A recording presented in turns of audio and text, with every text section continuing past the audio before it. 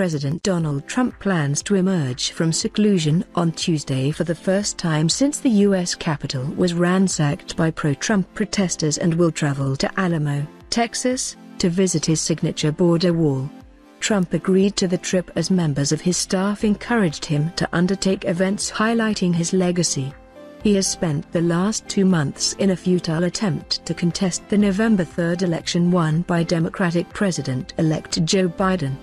Bitter and upset with little more than a week until he hands over power to Biden, Trump has been closeted in the White House with close advisors since Wednesday, when his supporters laid siege to the Capitol and the resulting violence led to the deaths of 6 people.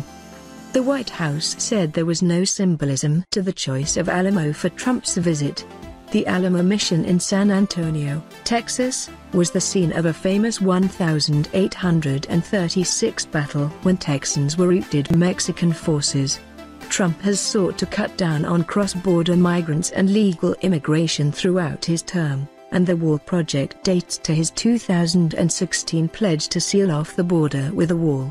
White House spokesman Judge said the visit would mark Trump's completion of more than 400 miles of border wall, a promise made, promise kept, and his administration's efforts to reform our broken immigration system.